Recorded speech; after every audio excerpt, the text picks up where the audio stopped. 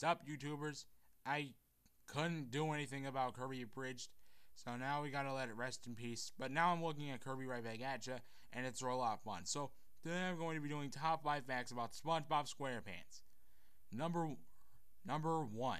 The show was originally going to be called SpongeBoy Ahoy, but things were changed around because SpongeBoy was the copyrighted name of a mop. That doesn't even make any sense. Number 2.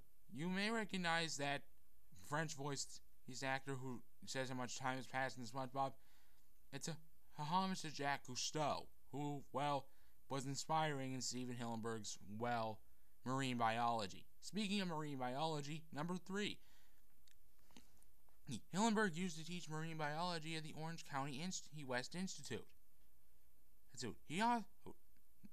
Number 4. He also made a comic called The Intertidal Zone for the Institute. It featured an early version of SpongeBob.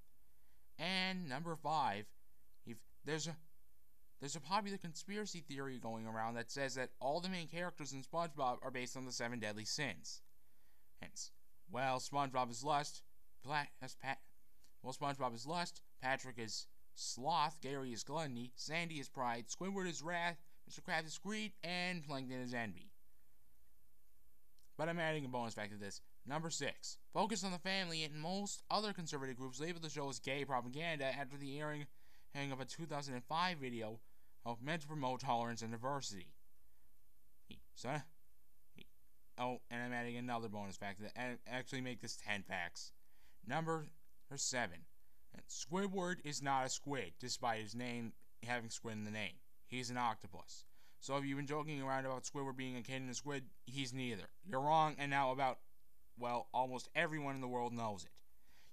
Number 8. You're probably wondering why Squidward doesn't have any 8 legs. Well, that's because animators thought that having that many legs would make him too burned, so they cut it down to 6. Number 9. SpongeBob has the presidential seal of approval, which means he's President Obama's favorite TV character of literally all time. And finally, number 10.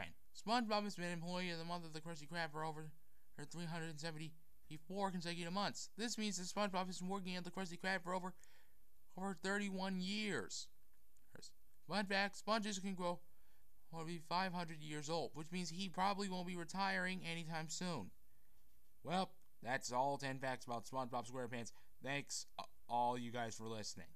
And remember, stay strong.